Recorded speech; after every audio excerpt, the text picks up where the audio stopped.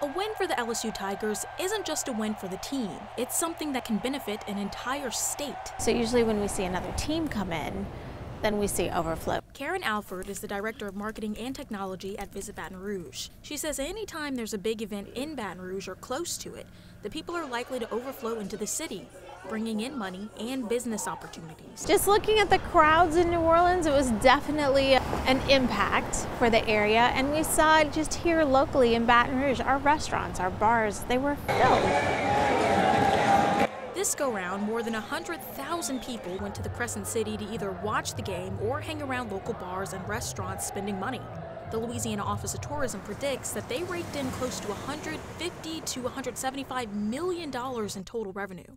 Some of that money covering Baton Rouge hotel stays. Locals were definitely going out and celebrating, and that's always a plus for the city when people are coming in and taking advantage of going out. Now, the bulk of the money that'll continue to spill into the state will trickle down to Baton Rouge following all the events celebrating the national championship win. There's a parade going on this Saturday. That may be a driver for visitors to come in, especially those that want to get that glimpse of the team. Kara St. Cyr, NBC, Local 33 News.